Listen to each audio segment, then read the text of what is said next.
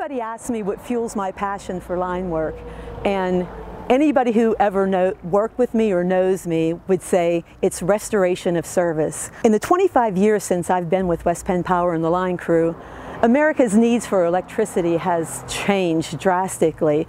So when the storm blows in and the winds blow and the power goes out and a hurricane hits the East Coast, if you're a lineman, it's your time to shine. I love working with customers and helping them get the power they need, and knowing that we do an important job, and getting electricity to everyone. It's so important these days, that everyone has power, and it's just a good feeling to deliver that to them. You get to come and run equipment and climb poles and just work in the whole county and the community, and it's a good job.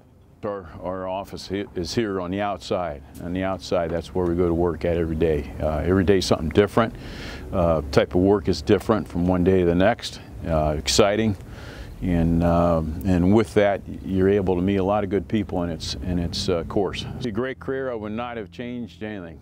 You have storm trouble. There's a lot of people out of power, and the people are just like you. They have families. They need electricity, and it's just satisfying, to be able to get people's power back on and see the appreciation a lot of people have for what we do. It's just a satisfying career. Get to sort of build a little bit of a camaraderie with your guys. You learn that you got each other's backs out on the job, taking care of each other safety-wise. It takes everybody to do their part to get a job done safely and efficiently. That's what I enjoy.